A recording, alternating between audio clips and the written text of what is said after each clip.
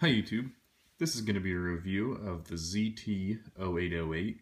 This knife is a Todd Rexford design made by Zero Tolerance.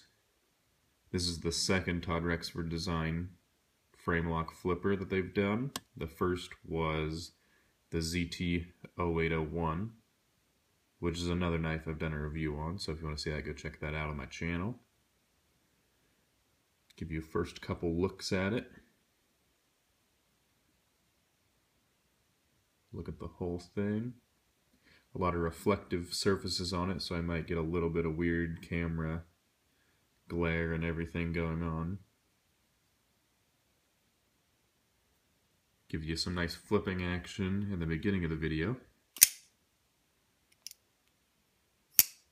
Very smooth, both ways.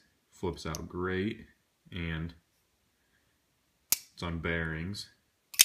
And they've done a very good job at that. Very strong detent. It's really easy to get your finger to slip off, but it's not bad. You can get this, put your finger on the side right there, and then it rockets out easy. I have cut myself with it. This is the first day I've played with the knife, and I cut myself right on one of my other scabs from the ZT0801. So it's sharp at least. Get into some of the specs. Overall length is 7.625 inches. Blade length is 3.25 inches, so not very big both ways. Relatively small for zero tolerance knives. Blade thickness is about the same as normal at 0.16 inches thick, so they're not making it any thinner. Still a nice blade thickness. They have switched over on this one to S35VN. There you can see the serial number. That's my area code, 614. You can see Rexford Design, Kai USA, the owner of Zero Tolerance. Handle thickness is 4.375 inches. And the last measurement I have is the weight, which is 4.3 ounces. So not too bad. Pretty thick titanium sides, pretty thick blade. It's not too bad, and a very thick full titanium back spacer, which adds a lot of weight to it. But it doesn't feel bad in the hand or in the pocket. Get to some of the review now. Well, other specs, I guess, not measurements. It's got a polished pivot right there. Polished back spacer. Kind of hard to see it, also with this glare. Those are all finger smudges on there. The hardware is sunk in a little more than on the other ones, but the handle is more clean looking than the 0801. It doesn't have a bunch of gouges down in it, or fullers or whatever. Just a little zero tolerance marking. Comes with 2 screws on this side and 2 screws on that side. These are the ones that hold the pocket clip in. This is if you want to switch it over. Nice sized lanyard hole. There you can see that back spacer sticks out a little bit. It looks really nice in there. Really nice chamfering. The contouring on all the handles is really nice. They've gone to a new style of pocket clip, which I like this a lot. It's not a deep carry pocket clip like the 0801 and a couple of the older ones, but I like this better. As you can see, this much about, or up to here probably, will all be sticking out of your pocket, but I've never had a problem with how far my knife sticks out of the pocket, so doesn't bother me at all. Might bother some people, but I don't really care about deep carry. Centering looks pretty nice, maybe a little to the right side right here, but very slightly.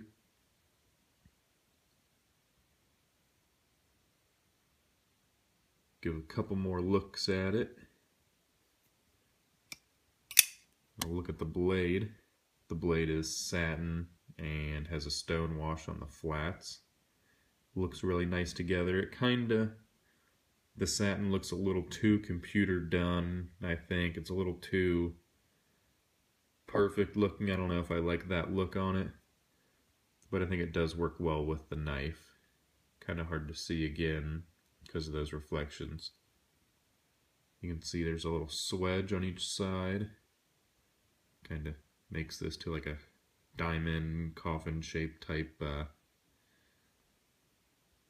right there on the spine of the blade, and the spine of the blade is also stone washed. I think it's a really cool knife. It flips really well. It's really smooth, closes really well, really easy to disengage the lock. It could be a great knife to carry around.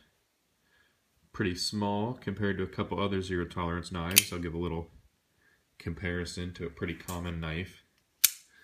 Spyderco Sage 2 right there. So you can see Spyderco Sage 2 is a pretty small knife, and it really doesn't make the 0808 look very big, so relatively small knife. They've kind of moved down to some smaller knives. There's two other that they just came out with, along with this one, that are on the smaller side of knives, and a couple that are big. But as you can see, Zero Tolerance is really stepping their game up. Titanium, S35VN, the detents are great. The bearings, everything is nice. Fit and finish is perfect pretty much. I think they're really one of the best knife production knife companies right now. So if you don't have a zero tolerance, I definitely recommend checking them out. If you have an old zero tolerance and you didn't really like it, or you did really like it, I would suggest checking their new ones out because they will blow you away. Because they really started making nice knives. Here's a... close it. Lay that down. Here's one of the older zero tolerances. This just came out, I think, last year, maybe, but I don't know, the G10, the titanium, this has been pimped. It's been carved and sandblasted and everything, but still, I don't know. Something about it just didn't feel good like this one. This one, they really hit it out of the park. I think it's a great design by Todd Rexford. Great follow-up to the 0801. So yeah, check it out. Check out all the other new designs. Thanks for watching. Don't forget to like and subscribe if you like this video. Thanks for watching.